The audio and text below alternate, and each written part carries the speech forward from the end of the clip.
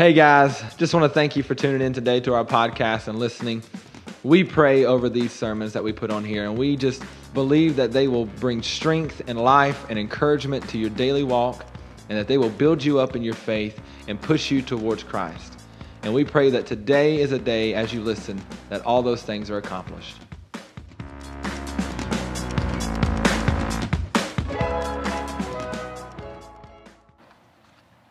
We're going to be in the book of Ruth, and that is the eighth book in the Old Testament. It's the eighth book in. There's Deuteronomy, Joshua, Judges, Ruth, and then 1 Samuel. So it's there, and it's short, and 84 verses, I think, and so we're going to be there. First, I want to land in Romans 8:28, but then we're going to go from there and read several passages as we go, kind of tell the story of Ruth. And today we're going to be talking about staying sweet through the hard times. We all have hard times. I mean, life is tough, you know. We have challenges and difficulties and loss and grief, and you know, we all experience those things. We don't like any of them, but we all experience them. I'm not afraid of bugs, of insects. My wife has some kind of strange fear of spiders, but I don't, and I'm not afraid of bugs. But when one gets in my shirt, it gets a little freaky for me. And we were standing around with family, and I felt a bug, something crawling in my shirt, and then less than 1 second, I have my shirt off. And nobody knows what's going on, and they're standing there behind me, standing there looking at me, and I don't have a shirt on. I've got my shirt, and I'm shaking my shirt like, and they're like, what? And when trouble comes in my life, that's what I want to do with it. I want to take it off, get that away from me, get that out from my life. And I think all of us are that way. We don't want trouble. We want things to be easy and smooth, and happy and everything good. But life's just not like that. And that's fortunate, really. Staying sweet through the tough times. How do you, when you go through a hard time, how do you stay sweet and not become bitter? How do you do that? Romans 8:28. We're so familiar with this verse, a lot of us. And we know that for those who love God, all things work together for good, to those who are called according to His purpose. And then he goes on and tells us what His purpose is, and that's that we become like Jesus Christ. And we know that for those who love God, all things work together for good. All things work together for good. All things work together for good for those who love God. I mean, that's us. All things work together for good. And so what God does is He takes our happy times and He takes our hard times, and I guess He sort of makes a soup out of it, and it turns out good. He kind of makes a soup out of it, and then it takes our hard times, our happy times, and He puts those together, and we know that it turns out good, that God works it together for good. And it's not like you're cooking. When you mix stuff together, it may be good and it might not, But when the Lord puts together this soup that we call our Christian life, it always turns out good. It always works together for good. We know that, it says. We know that. There's no doubt about that. So when we go through difficulties, when God is mixing this stuff together in our lives, that's going to come out for good. Can't see that, but it's going to come out for good. We have a choice there to become bitter or to remain sweet, and that's our choice. I want you to go to Ruth now. I just want to kind of tell the story. Ruth chapter 1 and verse 1. In the days when the judges ruled, there was a famine in the land. And a man of Bethlehem in Judea went to sojourn in the country of Moab, he and his wife and his 2 sons. So there was a famine in Judah, in Bethlehem, where this man lived, and his wife and his sons, and there was no food. He was a farmer, and it was dry there apparently, and there's no food. And so he goes to Moab, 50 or 60 miles to the east. He goes, and we don't know how far into Moab he went, but found fertile and, good soil, and is able to, he's just going to stay there for a while, sojourn, it says there. He's just going to be there for a while until things get better in Bethlehem, and then he's going to go back there. But this is what happens in verse 2. The name of the man was Elimelech, and the name of his wife Naomi, and the name of his 2 sons were Mahlon and Chilion. They were Ephrathites from Bethlehem in Judah. They went into the country of Moab and remained there. But Elimelech, verse 3, the husband of Naomi, died. So she goes down there with her husband and her 2 sons, and her husband dies. And she was left with her 2 sons. And these 2 sons of hers took Moabite wives. The name of one of them was Orpah, and the name of the other, Ruth, and they lived there about 10 years. And then both Mahlon and Chilion died, so that the woman was left without her 2 sons and her husband. Wow.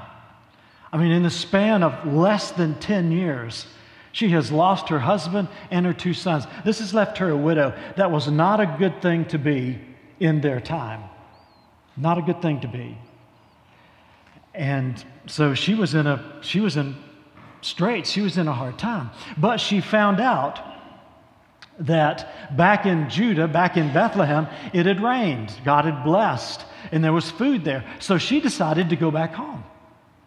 So she told her daughter-in-laws or daughters-in-law or one of those 2. She told them, and she told them that I'm going back.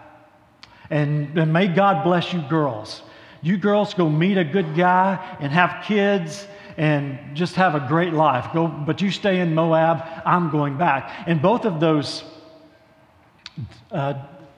daughters-in-law, anyway, both of those decided, no, Naomi, we're going with you.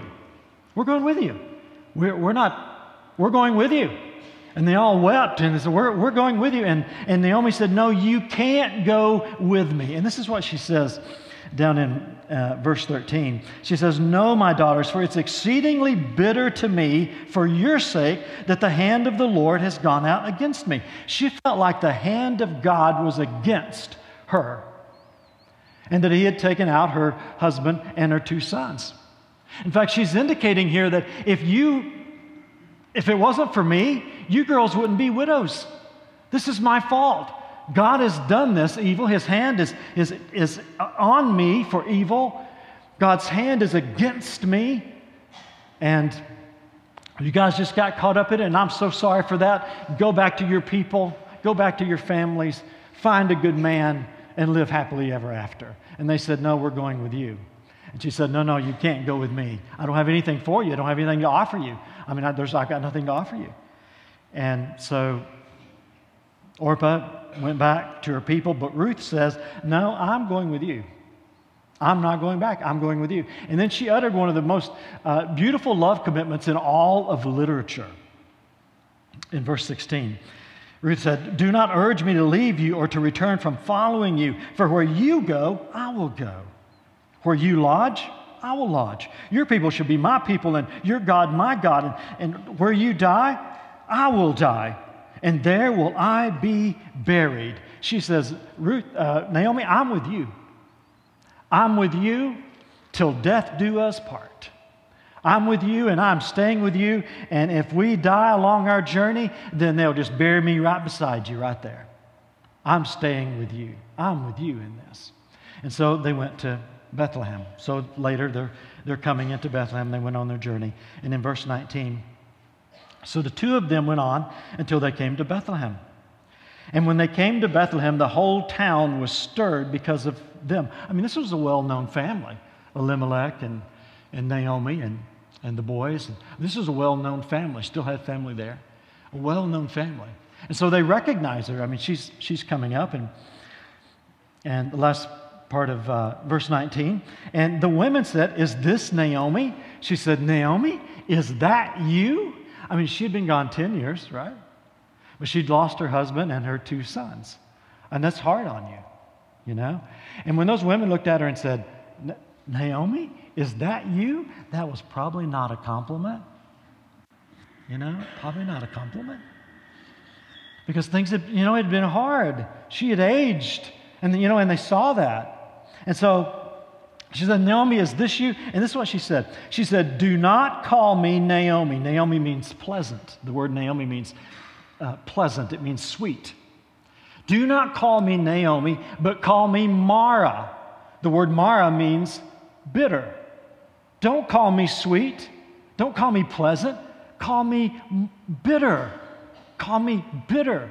Folks, a lot of times when we go through hard times, we come out the other end of it, or even when we're going through it, and somebody can just look at us and know, "Hey, that's bitter. You're bitter." How do you stay sweet? I mean, how do we do that? How do we do that through the process? She says, "Why do not call me Naomi, call me Mara, for the Almighty has dealt very bitterly with me. I went away full, and the Lord has brought me back empty. Why call me pleasant? Why call me sweet when the Lord has testified against me, and the Almighty has brought calamity upon me?" Number one, thankfulness occurs when we recognize God's plan even when we can't see it. Thankfulness comes. We get thankful to God, and we can give thanksgiving to God when we recognize, when we're going through those hard times, we recognize that God has a plan. We don't have to see what the plan is. We don't have to be able to see the details of the plan, just to know that He's got a plan. To know that He's got one. Then we can begin to give thanksgiving to Him and can begin to praise Him because we know it's in. And so we go to the Lord and we say, "Lord, I don't know what in the world you're doing. I don't know what you're doing, but I know that you're doing something. I know that you're doing something, and I just want to thank you because I see all this good that you've done in my life and good, but I don't see it now." Thankfulness occurs when we recognize God's plan, even when we can't see it. All she could see was the hand of the Lord against her. All she could see was the hand of the Lord against her. And a lot of people get like that. A lot of us get like that when we're going through hard times. We say, "Well, God is against me." I mean, some people say, "Well, there must not be a God because I've got this difficulty, got this hardship in my life." Other people say, "Well, God's hand is against me," and get mad at God. Because, "God, your hand is strong against me." And we become bitter, not sweet. Well, another thought. Difficulty can blind us to the blessings of God. She says in verse 21, she says, "I went away full, and the Lord has brought me back empty." Do you see that? I went away full, and the Lord has brought me back empty. Empty. When we're going through difficulty, when we're going through grief and loss and sorrow, we get blind to the blessings of God. Who gave her that fullness that she left with? When she left, she said, "When I left Bethlehem, I had everything. I had everything. My husband and my kids, and we had plenty, and we had, we went and found a place that was fertile, and we had plenty, but now the Lord has brought me." She couldn't see any of the blessings because we get blind, to that. Folks, we can't appreciate what God has given us if we can't see it. And we can't see it if we just concentrate on that God's hand is against us. If we just concentrate on the negative things. She concentrated on her losses. She counted her losses. She didn't count her blessings. Wow. I do that. Count my losses. Forget about my blessings. And that's what she was doing.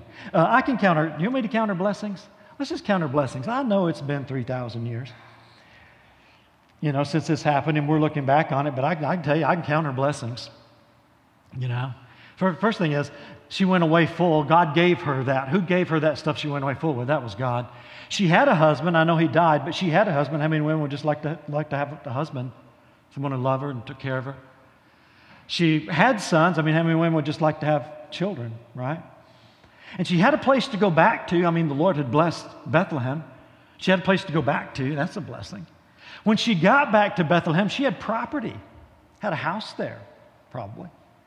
She had a place to go, you know, when she got back there. When she got back there, she had family there. She had friends there, and they come out, and they were coming out and greeting her, saying, what, is this Naomi?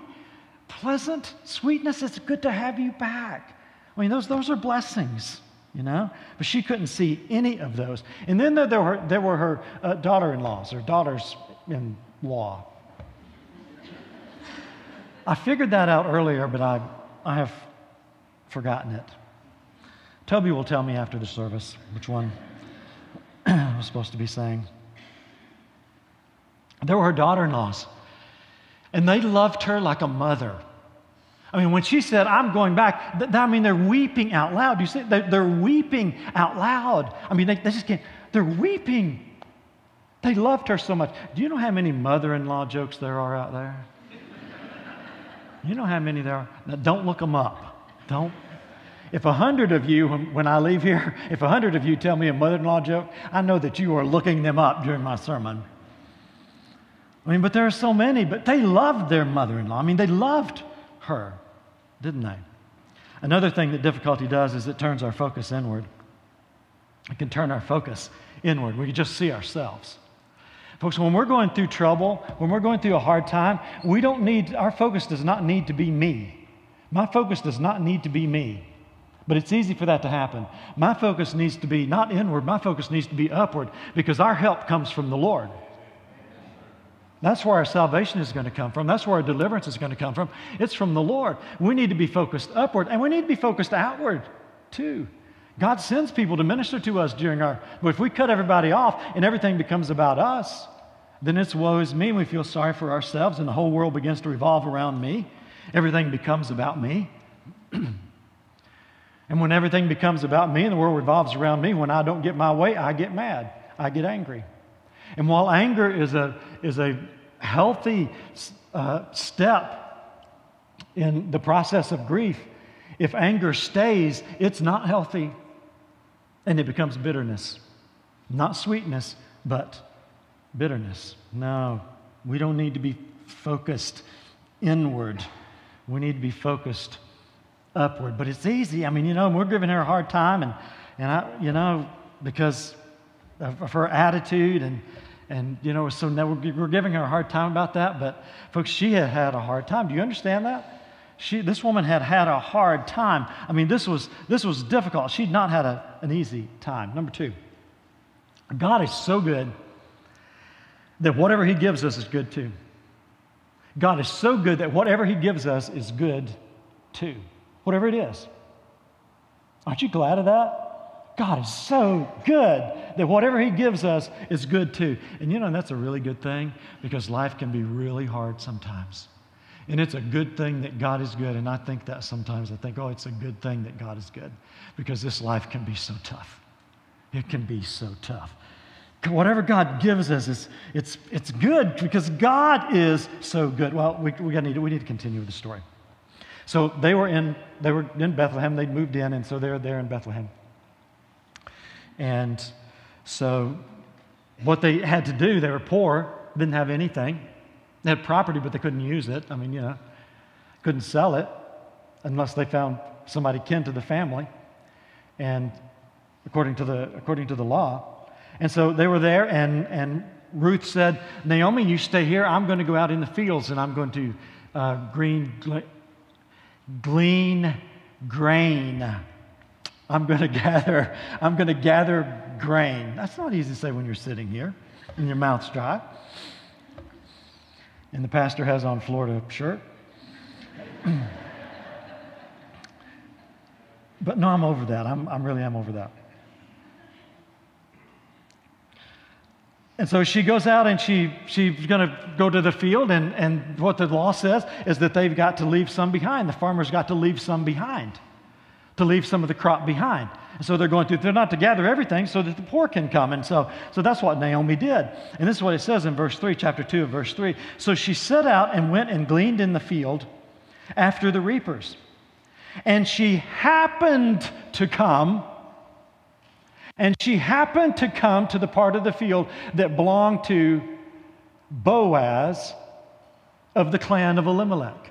And she happened to come to the part of the field belonging to Boaz. And she goes and she says, can I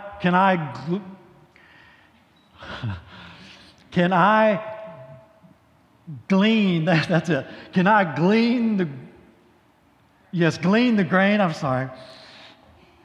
Thank you. You're a nice guy still.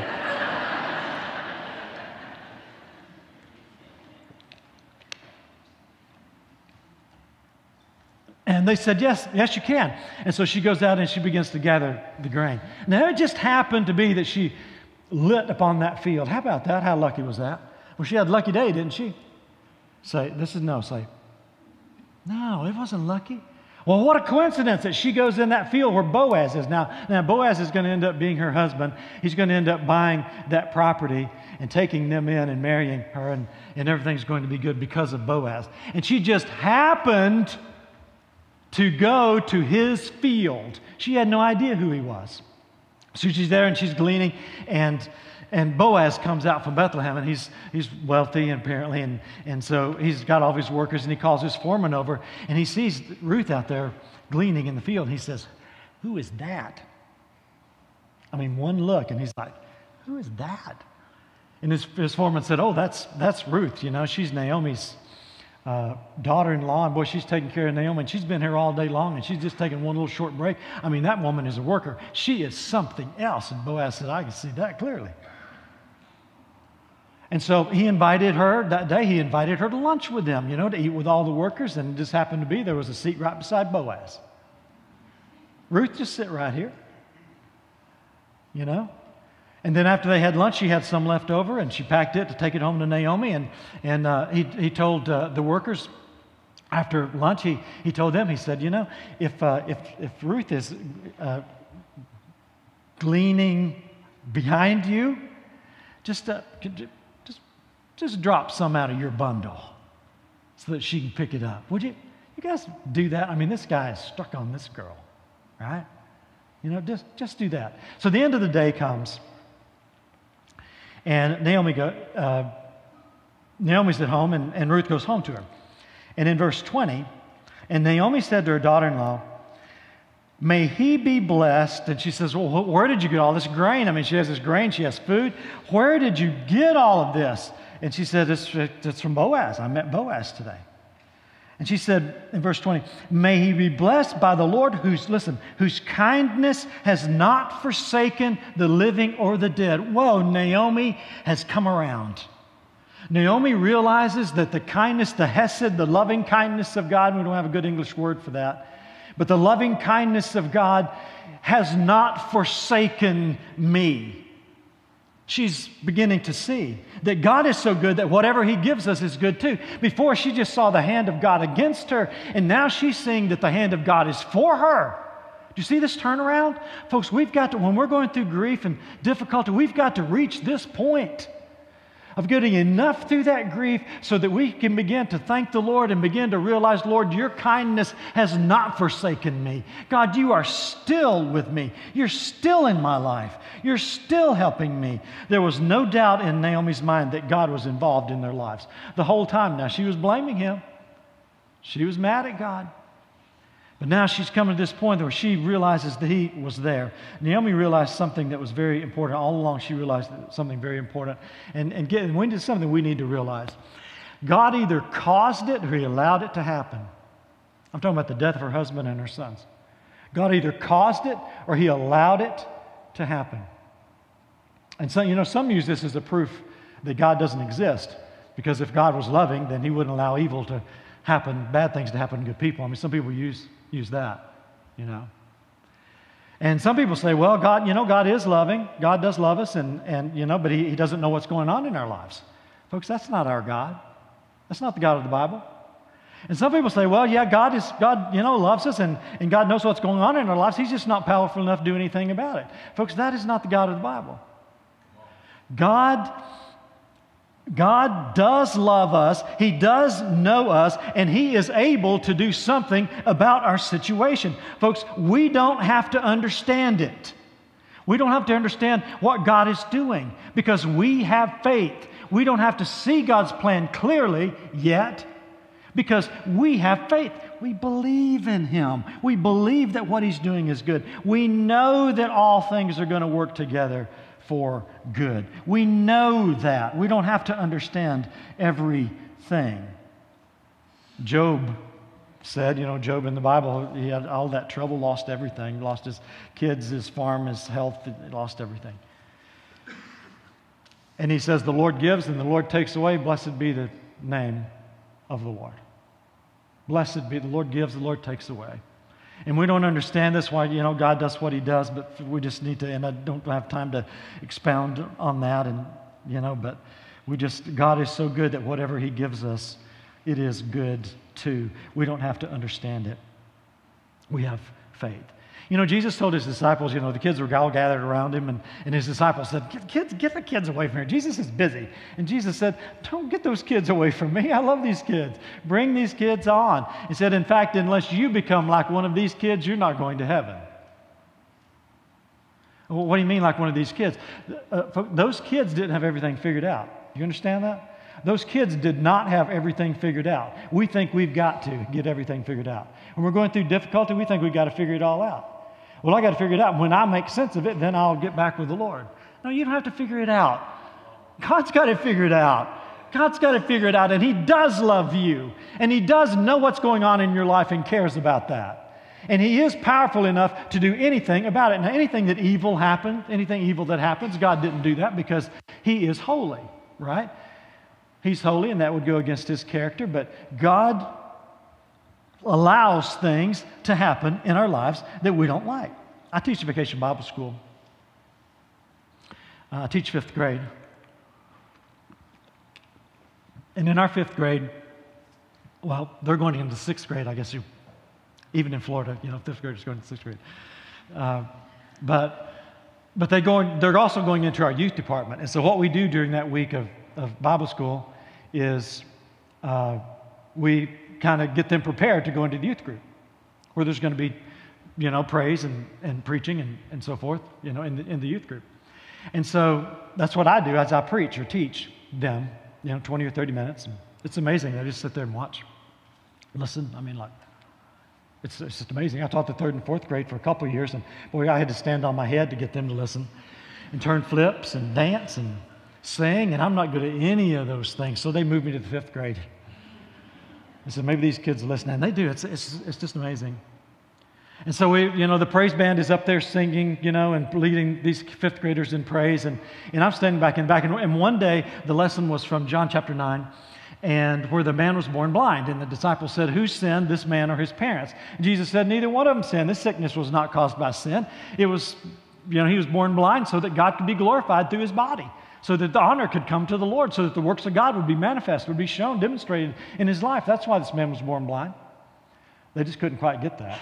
And so that's what the lesson was on. And so I thought, that begs the question, that asks the question to me, why do bad things happen to good people? Why do bad things happen to us? And I thought, well, I'm going to, so I prepared the lesson around that. But it's also a lesson about God, about Jesus healing, And so all the kids were sitting there, and we were praising. We'd had a good morning. Everybody's happy, and everything's going good. And I'm thinking, I'm not going to get up there and be the downer. I'm not going to get up there and ask those questions, those kids that question, why do bad things happen to good people? I'm not going to pose that question. I'm not going to be Ira the downer today. I'm not doing that. I'm going to talk about Jesus heals, and that's truth, and that's wonderful. So standing back there looking at the back of their heads, and it came my time, and the praise was finished, and I walked up front, and I sat on the stage. That's what I do. And I sat down on the stage, and the kids were sitting, about 40 of them were sitting, kind of in a semicircle in front of me on the floor. And I looked at those kids, and as I looked at those 40 kids, I saw 2 kids that I know have been abused.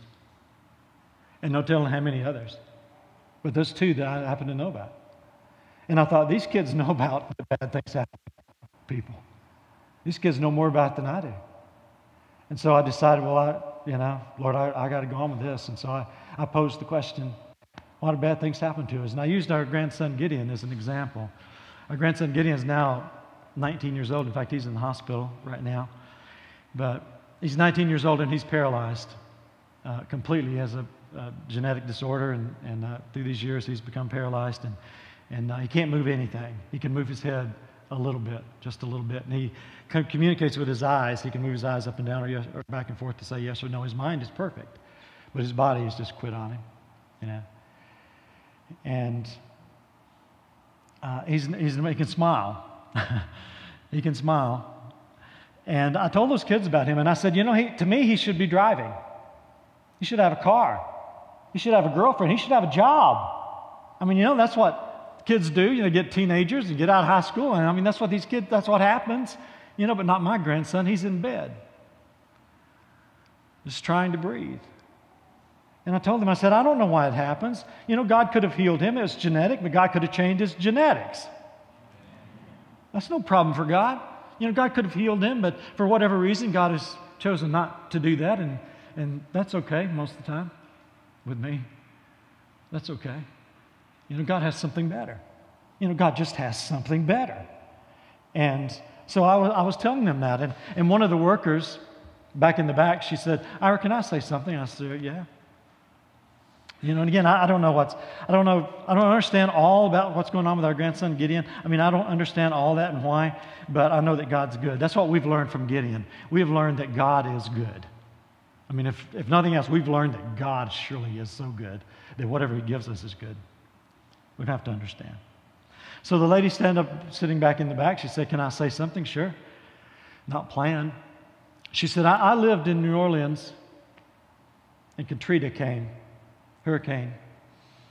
And water got up in our second floor of our house. The time we got back in there, everything was molded. We lost everything. Didn't have flood insurance. Lost everything. House falling down. Lost everything.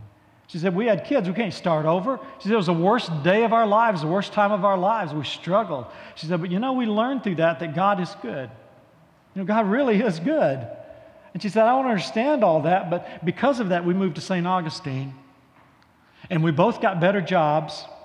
My husband and I both got better jobs, and the kids ended up in a lot better schools. And I don't understand all that, but I know that God's good.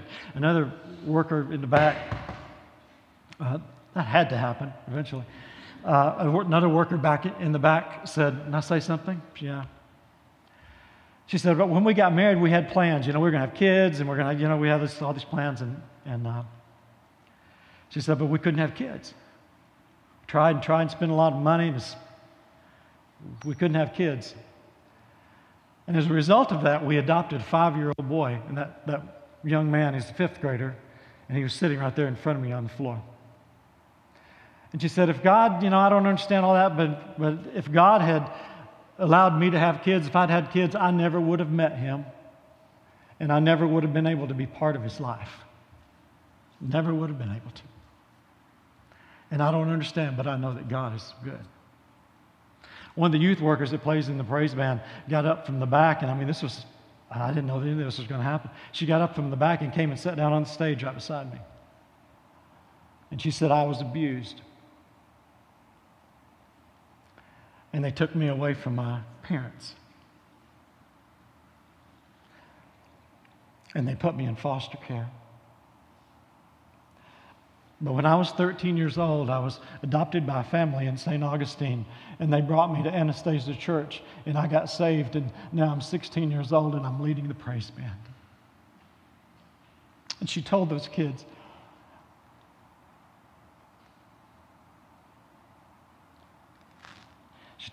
she said, no matter what happens to you, you better know that God is good and that God's going to take care of you and that God's going to be there for you and that you're going to get through it and things are going to get better. She said, you need to learn that.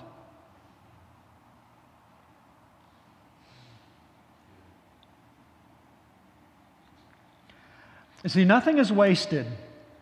I closed in prayer that day. 5 kids got saved.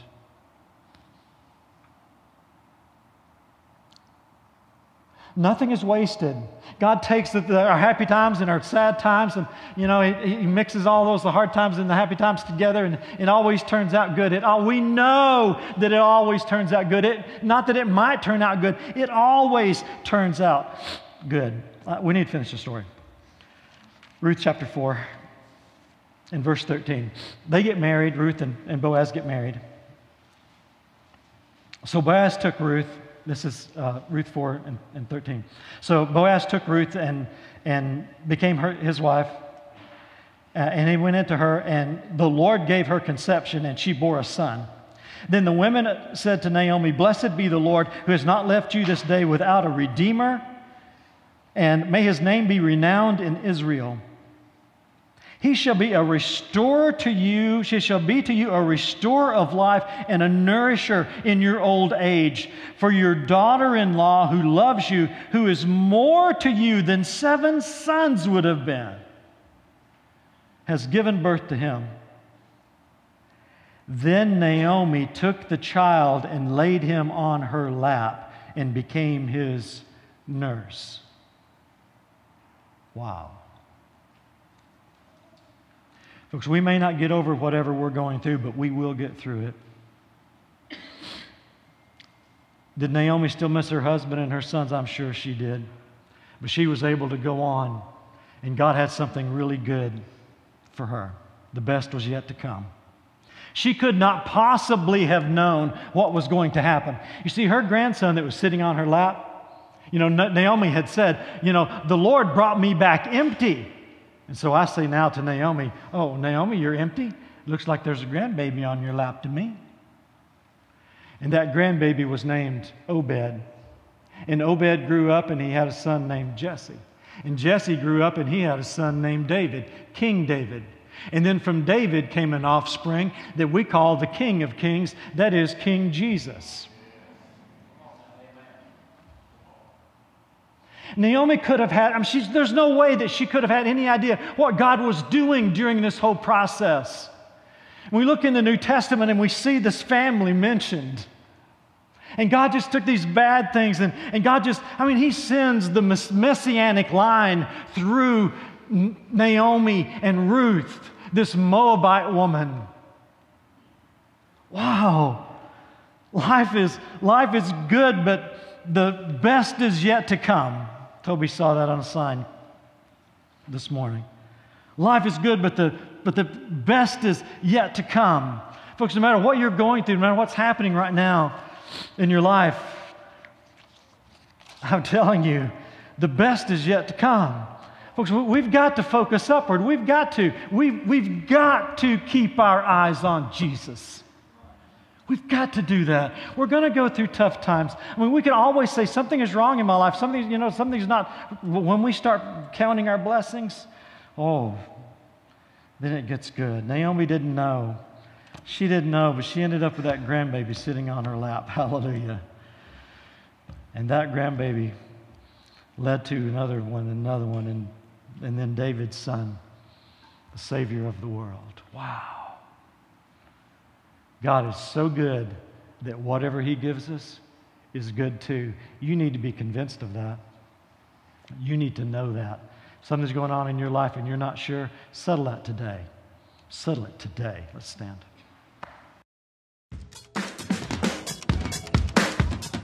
Thanks again for listening to this sermon. And if you'd like to keep up with us, you could do so by going to our Facebook page or our Instagram, or feel free to go to our website at gracemeadows.cc. Or we would love for you to come and worship with us at 10 a.m. on Sunday mornings.